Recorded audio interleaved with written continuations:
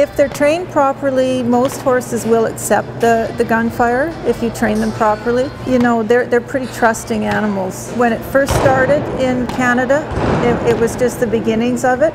And at that time, there was hardly, you know, you could hardly get 10 people to come to a shoot. I'm really pleased with the way it's taken off in Canada. And now we have shoots where the largest shoot was about 80 people.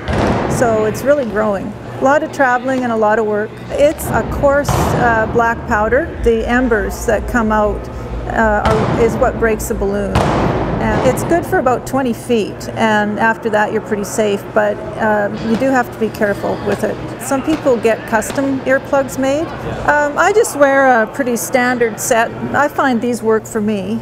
And as far as my horse, we have a foam ball that we put in their ears. We're actually pretty concerned when it comes to the ear protection around our horses, and safety is very important. You know, these horses are just phenomenal. You know, the fact that they're allowing us to shoot a firearm off their back going as fast as we are and trusting us, you really have to be in sync with your horse, and so they're really the athletes here.